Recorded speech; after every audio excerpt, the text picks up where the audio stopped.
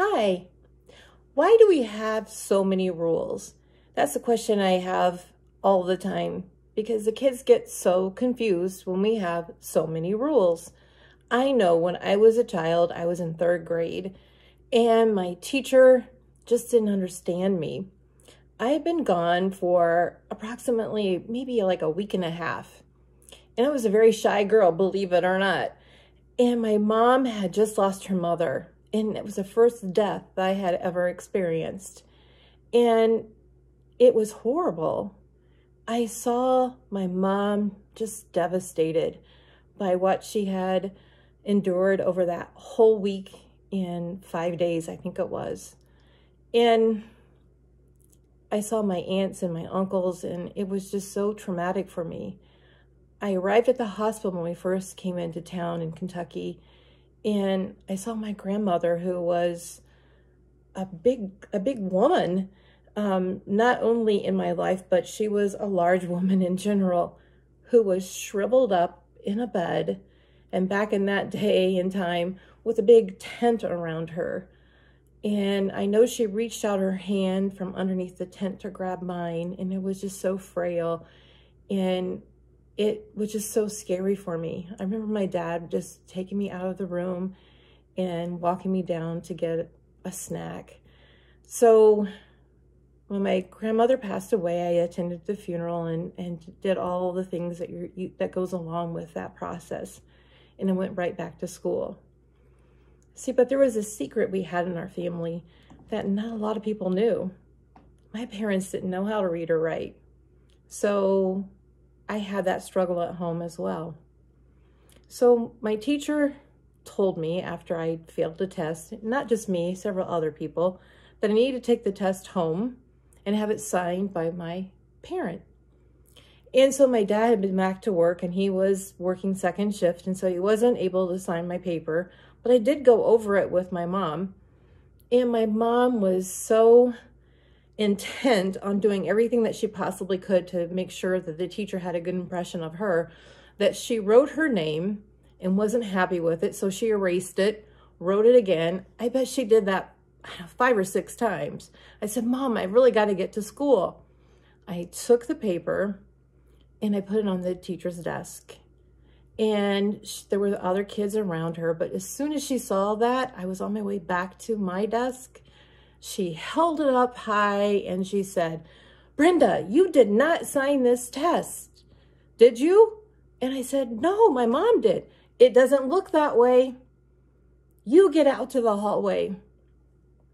And I just immediately did, of course, what she said. I'm walking out to the hallway, and I'm not sure what she means. I didn't sign the test. My mom did. And I told her again, my mom signed the test. I'm calling home. I said, oh, please don't do that. See, you did sign this test. And she goes next door to get the other teacher. By this time, everybody in both classrooms is looking at me. I felt so embarrassed, and I didn't know what to do. I was fighting back tears, and the teacher from next door came out and shook her head at me, and I thought, what am I going to do? My mom's going to be so embarrassed. Luckily for me, my older sister wasn't home, and she took the phone call. She quickly came up to the school, and I'm not sure what she said to the teacher, but she took me home. The teacher never apologized to me. We never discussed anything about it. At that moment, I felt like I wasn't safe at school, and I sure didn't feel good about being at school. From that moment on, I can remember very little about school other than people picking on me.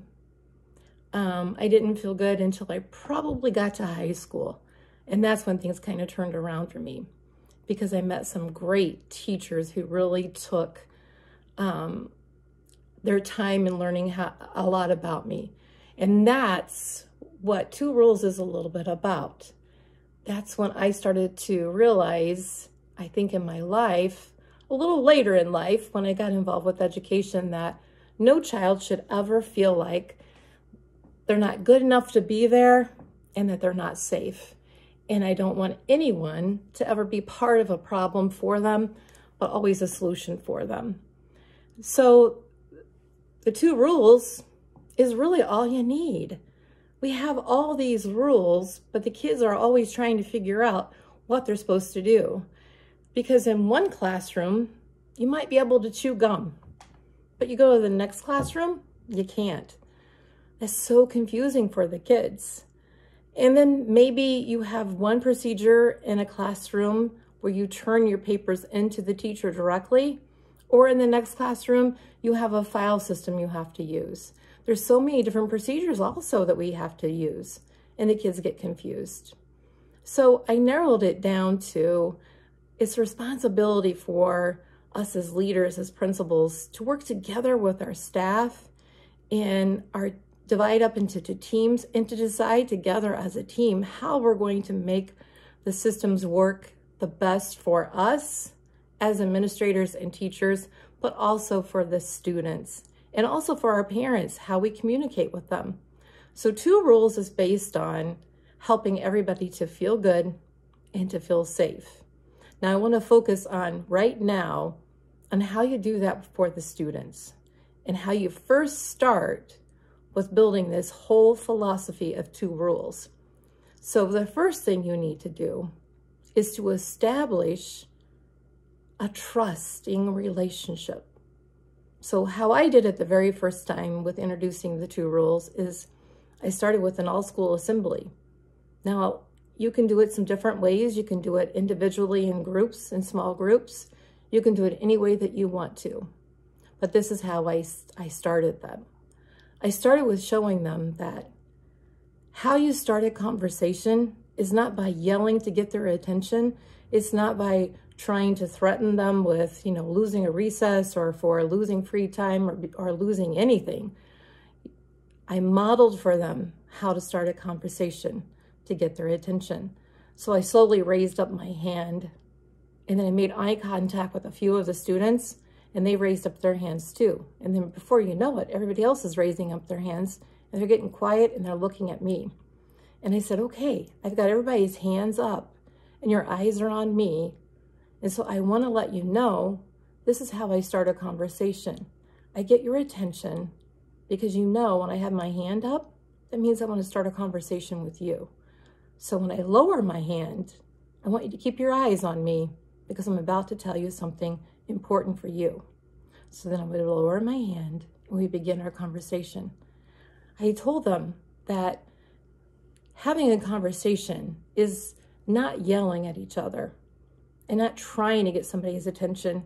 And the more you yell, it doesn't mean that it's more important to hear me. This is the tone that we use to have a conversation. So the first thing I want to tell you is that I trust you. I trust you in being a student here in our school. I trust you for walking in and being respectful to me. You're showing that by what you're doing right now. You're looking at me, you're listening, and you're showing me respect. Now I know that I'm going to have to earn that with you. And I plan on doing that in each and every day and modeling that for you. Because we're going to work together on my 2 rules. Because you see, I only have 2 rules. I'm sure you want to know what those 2 rules are. See, I believe that everybody should feel good as soon as they walk into our school. And I believe everybody should feel safe when they walk into our school. So we should all feel good and we should all feel safe. Now, how can we do that? Well, we can do that by, before you say and before you do anything, I want you to ask yourself some questions. Is about what I'm going to say going to make myself or others feel good? If the answer is no, then you know you've got a problem. If what I'm about to do, is it going to make me or others feel safe? If it's not, then I've got myself a problem. So you have to stop and think before you make a choice in saying something or doing something. Because see, when you choose, you have to accept the consequences of what you say and what you do. It's your responsibility. See, we all have choice. We make choices every day. You chose what you put on today. Well, maybe your parents laid it out for you, but you still chose to put them on. You chose to brush your teeth. You chose to get quiet when I asked you to get quiet. You always have a choice in everything you say and do. It's all up to you. So you can choose to be part of the problem, or you can be part of the solution. The choice is always yours to make. It's not mine. It's not your teachers. It's not your parents. It's always yours. Always keep that in mind, because it is all of our responsibilities to make sure our school is the best school around. And it doesn't have to just be about our school. It can be about our community. It can be about your home, your classroom, wherever you go. Always make a choice to make sure that you're feeling good everywhere you go and that others are feeling good. Same thing about safety. You all arrive here on buses and you have to choose to make sure it's a safe ride. There's lots of things you can do to make sure that you're safe. Now, just like you play chess and checkers, there's different rules for those games. So there's still going to be rules in life. But when you hear a rule, apply the two-rule philosophy and really think about it. So let's take, for example, no chewing gum. We say, that's a dumb rule. Why would we have no chewing gum? Well, let's think about it. Why would we have no chewing gum? Well, gum can be a choking hazard. And you laugh at that. That could be funny. How can you choke on gum? Well, let's just take this for an example. Let's say you're walking down the hallway and you're chewing gum. And let's say the kid behind you, two behind you, shoves the other kid. Or he trips and falls into the kid and he falls in front of you. Just as you're chewing that gum, that happens and it pops the gum back in your throat and all of a sudden you're choking. It can happen. It can. I don't know. I'm not a big proponent of no chewing gum, but that's an example. How about yelling and screaming and standing up on the bus? Apply the two rules. What do you think? Is it making you safe? Making others safe? Making others feel good? What do you think? Think about it. Can you apply the two rules to that? I think you can. So my challenge to you is take a look at the rules and see if you can apply two rules philosophy to them. I think you can. And I think you can apply them to lots of things in life, because our goal should always be that everybody feels good and everybody feels safe. Because once we start doing that, then we'll see things become more improved and better. We can start communicating together. We can start solving a lot of issues. The main goal of two-rule philosophy is helping children build on the skill levels that are within them. And by starting out first with building a trusting relationship, and with those few steps and repeating that consistently, we're building on their skill level of self-regulation.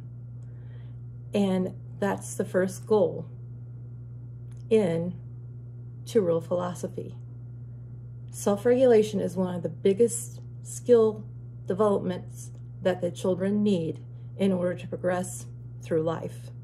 If they're able to stop and think before they act and before they say or do anything in life, before they make a decision, we can stop a lot of things. And I hope that if you have any more questions about Two Rules, you'll start to follow me, and I'm going to share everything with you. I want you to be as successful as you possibly can, not only in your school, but with your professional life, life in general, and within the community, because it does take home, school, and community working together to make all of this work for our children. Thank you so much.